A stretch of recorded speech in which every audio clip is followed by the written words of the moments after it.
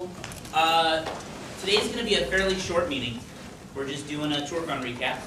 We know you guys have midterms, we have midterms, so we thought we'd keep it short, let you get back to studying. That's a joke because nobody actually studies. So very briefly, I'm going to talk about TourCon. TourCon, as many of you know, is a hacker convention that Swift goes to every year. It's in San Diego. It's pretty cool. Basically, the way the con works is there's a bunch of talks, and I'm going to show you some of those talks on a variety of technical subjects. And then also, they have a lockpicking village, hardware hacking village. A village is basically just a room full of equipment so that you can try things out. They also had a tamper village, for those of you who know what tamper evident contest is. So, let me show you what some of the talks were. So this is the website. It's a pretty nice website.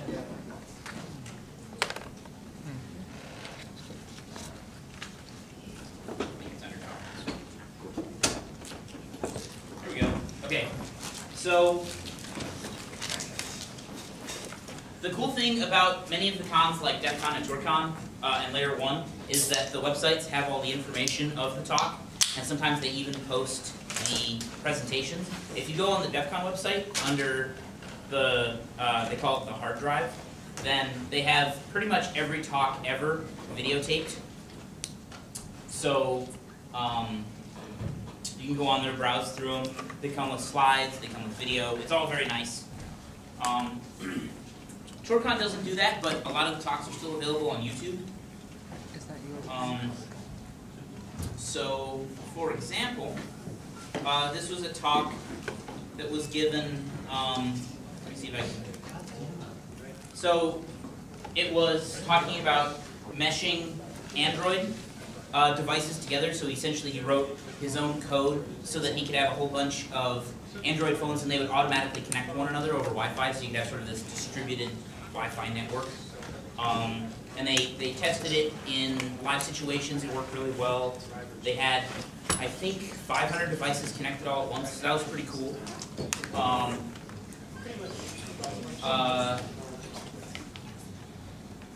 There was a talk on, oh, that's loud.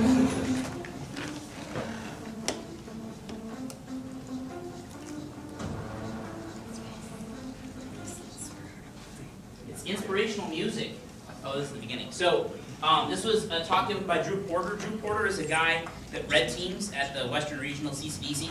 So if you're on CCDC or go to watch CCDC, you might see him.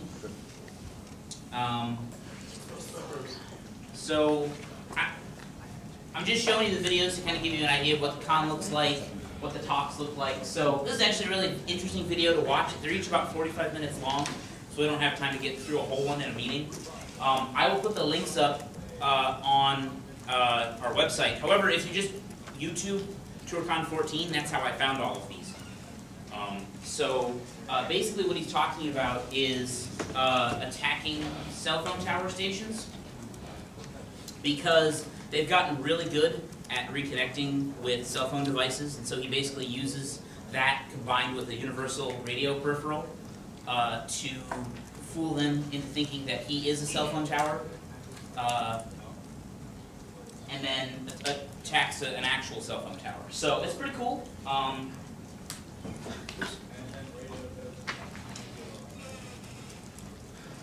He also gave a talk, more inspirational music, on DuskNet, which is essentially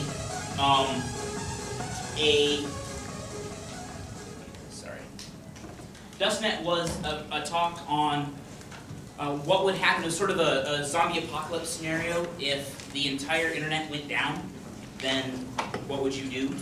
If you had no cell phones, no internet, sort of an end times sort of situation. His point was this has happened in other countries, and so it could happen here.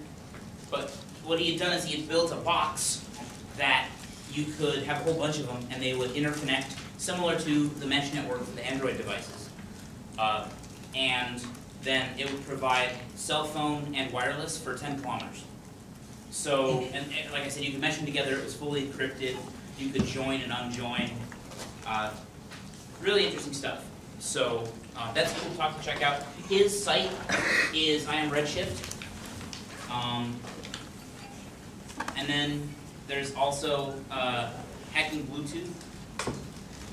We can actually watch the first part of this to give you an idea of what it's like.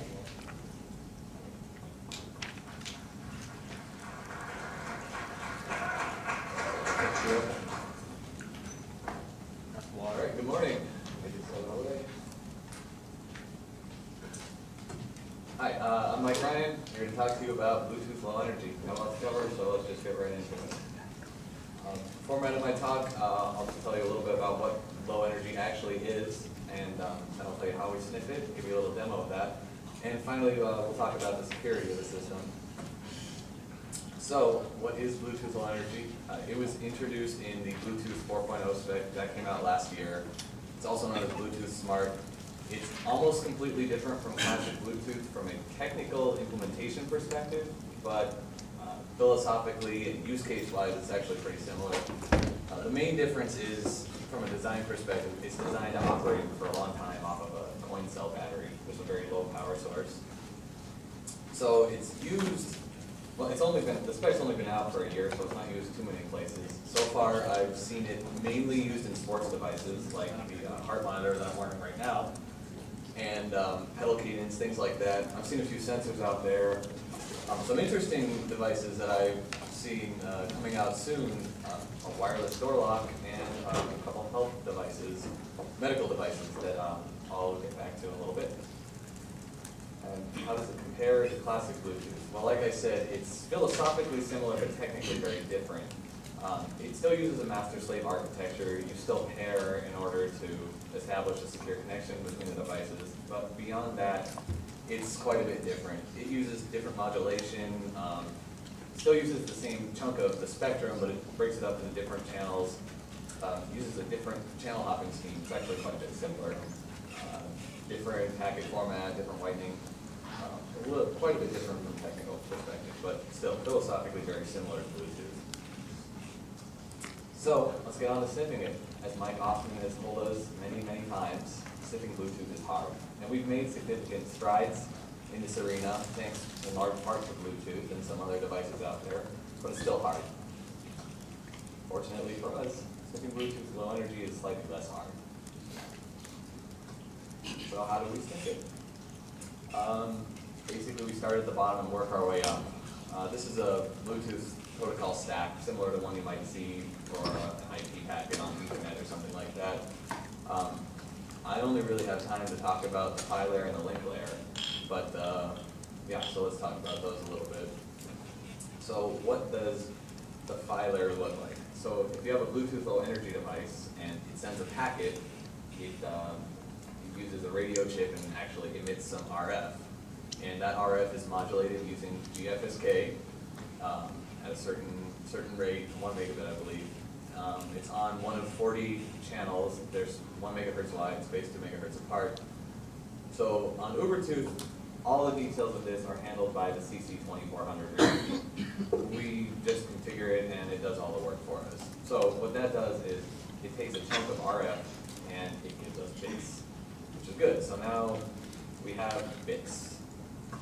So let's move up to the link layer. This is right out of the spec.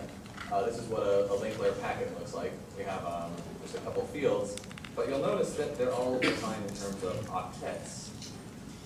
We don't have octets. We have bits. So how do we go from bits to octets?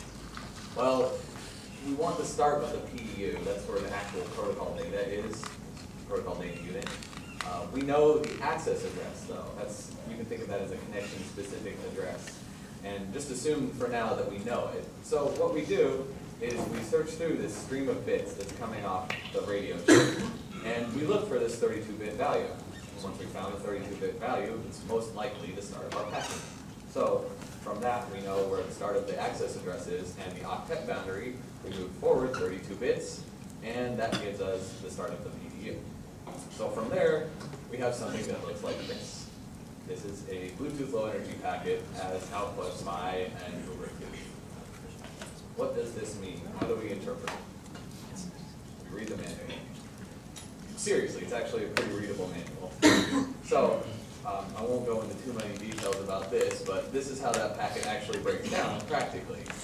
As you can see, there's a bunch of headers and so forth. And finally, we get to the meat of the packet at the bottom. It's the heart rate packet. Great. So, what we have now is we can turn RF into packets. We can get these packets from an Ubertooth. I actually captured this off of my heart monitor while it was running. So, what do we do now? Let's follow connections. So, the way a Bluetooth low energy connection works is there are 37 data channels, and the master and the slave each hop along the 37 data channels according to a hopping pattern. It's a very straightforward pattern. You just add a fixed value to the current channel you're on, find the next channel. And the master and the slave each transmit one packet per time slot. Okay, there's no good place to stop it, but so that's kind of what the talks are like. They can be very technical. They're not always that technical, but you can get a lot of really good information out of them. One of the other cool things that they do at cons is they have electronic badges. Wait. Yeah, there we go. So, almost always there's some sort of microprocessor. They do, sometimes it's just a generic microprocessor. You can do specific things with them. They have pin headers on them, so you can solder pieces on and do a variety of things. Or sometimes they have very specific purposes. Last year at TourCon, the badge could be turned into an Ubertooth, which is for Bluetooth hacking. This year, the badge is a software-defined radio. So basically, software-defined radio is a way to process radio signals in software instead of hardware. So normally the way it works is radios have a very specific frequency that they're tuned to, and they're very, very, very good in hardware at processing the incoming signal and then passing it to, a computer or something with the signal already processed and finished and ready to use. Software-defined radio works off of the idea that computers have gotten fast enough that we can actually process vast amounts of data in real time. And so all you need to do software-defined radio, instead of having expensive hardware, you can do it really cheaply with simple hardware that passes the raw data of the radio signal to a computer, and the computer processes it and then spits it back out. So that's what the badges were this year, is they were software-defined radios built by a guy named Michael Osman. He built the Ubertooth. He does wireless hacking. Really, really a smart guy. His website is Great Scott Gadgets, and it's got a whole bunch of information on a whole bunch of wireless topics. So the idea of the badge was it's a really cheap solution that they could put in everyone's hands. So basically it's just a microprocessor with an antenna hooked up to one port. So it reads in whatever, the radio itself is sub-gigahertz, meaning that the frequency is less than 1 gigahertz.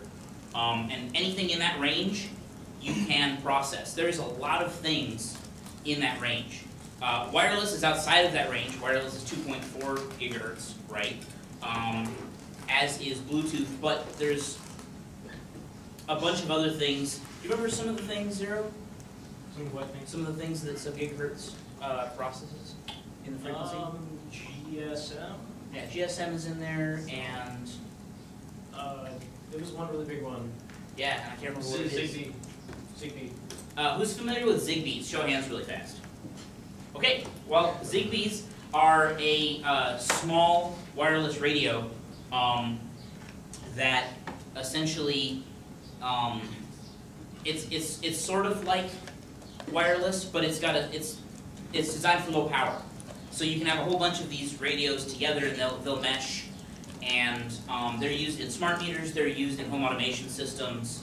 And so you can do lots of fun things with it. So what Zero is going to do is he's going to do a really brief Actually, I don't know. Is this, this isn't VGA. Other side, dude, Uh, coming out of the port.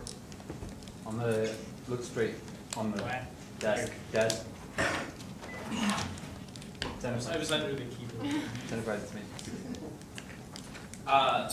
So basically, what they did is at the beginning, you came in, they gave everybody a badge, and they gave you the open source hardware and the open source software, meaning that you knew exactly what was on the badge, you knew exactly what was programmed onto the badge, and then they said, go at it. So a bunch of people hacked the badge, they put stuff on it, they tried to do fun things with it. The interesting part about this, I don't know if any of you remember the hack that I did on the IM-Me, the pink girl's toy that I turned into a wireless spectrum analyzer, but this uses the same radio, same idea.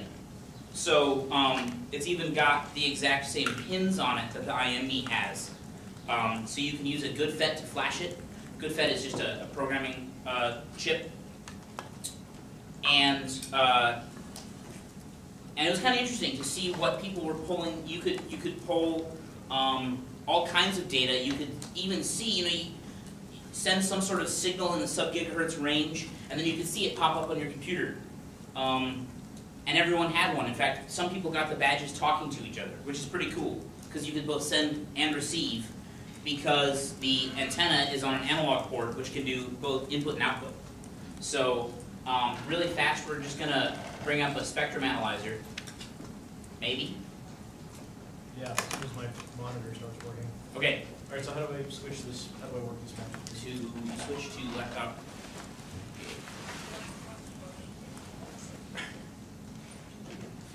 And it talks to you. Yeah. Hey! You know, so blind people Okay. can work on it. So the tool that is used with the badge is called RFCAT. Zero, interrupt me whenever you're ready. I'm just gonna go, keep talking. Okay, so the software is called RFCAT, and it's an open source software designed specifically for sub-gigahertz signals. It's available for use with a number of different chips. I think this chip is a CC1111, but the website lists a whole bunch of chips that it's useful for. So what he's doing is he's getting RFCAT set up to work with a spectrum analyzer. A spectrum analyzer basically is a piece of software that reads in a bunch of frequencies. So let's say that I'm seeing frequencies in the wireless range, in the Bluetooth range, in the GSM range, in the GPS range, and it's sort of a histogram of how much that frequency is being used. So you can see which spectrums are active. And it generally is represented by a vertical bar chart. So, Hold on, just changing the font size. okay. So the way that you originally connect to the badge is you plug it in and you connect it to the computer and download RFCAT online. And you don't even have to install it. You can actually just run a Python script right inside the file you download. It should be bigger. Well, we should be able to see the spectrum analyzer just fine, right? Yeah, it's just kind of, Yeah, no, it's all good. Let's do that. yeah, whatever. Okay, so the commands that he's typing in will be too small to see, but he can read out what he's doing as he goes along. Yeah, so I sort of am just at an interactive Python shell, and RFCAT just gave me an object D that sort of represents the chip there. So I call d.some function, and it does it. So I call it spectrum analyzer, and there you go. It prints out a nice, pretty, spectrum analyzer graph. Is there a way to see what those two peaks are at? Not that I know. Okay. This is So about this as is at very the top, basic. 911. Oh yeah, there we go. This is about as complicated as it gets. So that's like a 910 Right. and 920. Can you scroll back and forth, Zero? I don't think so. So basically what this is doing is this is just peaking when you have a frequency in use. So you can see there's two big peaks in the 911.99 and the 924.48. So, well, it's somewhat RFID. There's also other things. And it sort of shifts as I move it around. I don't know. What is the green line? Is that like a max? Yeah. it'd be a maximum. Yeah, that's sort of an average, I think, as well. Doesn't it go down? Oh, yeah, no, you're right. Yeah, It kind of looks like a max. Yeah, it's a I max. think it's a not an max, average. but it's like got a time But, limit but or they are something. shrinking I there. think purple is Oh, the. yeah. Zero. What if I transmit on So- like, one of those frequencies? So will it show it on there? You can try. Yeah. I can listen. Should we try this? Yeah, go ahead and try it. So basically, the white lines are the incoming signal, and it's sampling, as you can see, fairly quickly. And then the green line is sort of an average of the max peaks, which gives you an idea of which signal. So let's say you had a burst of signal that was too fast for the human eye to catch. The green line would show it because it would pop, and then you'll notice on the left here there's a high peak. There's nothing there. That's because someone sent something in that range, and now it's not transmitting. So this is not, as you can tell, like a super functional spectrum analyzer. But everyone had one, and you could also transmit with these as well. So they were doing all kinds of mesh networks. I said that a lot this talk. Who doesn't know what a mesh network is? Okay, so a mesh network is basically where you have a bunch of devices. Normally, devices only talk to another device. So it'd be like, I'm just talking to you. And so Adrian and I are having a conversation, and that's a standard wireless device. A mesh network would be like if I was having a conversation with 3 or 4 people, and every time someone joined in, I talked to them, and they talked back to me, and then they talked to members of the group. It's essentially, instead of having point-to-point communication, you have several points talking with several points all at once kind of communication. So that gets complicated with wireless because if you're trying to do things like encryption, you have to manage a group encryption. Even if you're just trying to do things like SYN-ACK, you know, oh, hi, I want to talk to you. Are you listening? Then that device may or may not know, oh, it's talking to me. So how do you manage multiple devices? So it's really crucial to be able to not only see a bunch of signals all at once, but process them. Which is the cool part about software-defined radio, is that it's fairly easy to do not complex things like, it's easy to do things that are complex like dynamically shift frequencies. Let's say we're all talking on channel number 6, and then channel number 6 gets kind of busy, then we can all say, oh, we're switching over to 11 now, and normally that'd be hard, but with software-defined radio it's easy because it's all being processed on the back end. So you have as much digital processing power as your computer can stand. And that's quite a bit these days. So software-defined radios are really cool. Michael Osman, who we've mentioned a couple times, is starting a project called HackRF. HackRF is essentially a huge open source community project for software-defined radio. He's built a chip called, what was it called? The Juggernaut. Nope. Something like that, though. I can't remember. It's on his website. I can't remember what it's called. But it's essentially a really nice software-defined radio that's at least a third of the price of the standard, industry standard USRPs.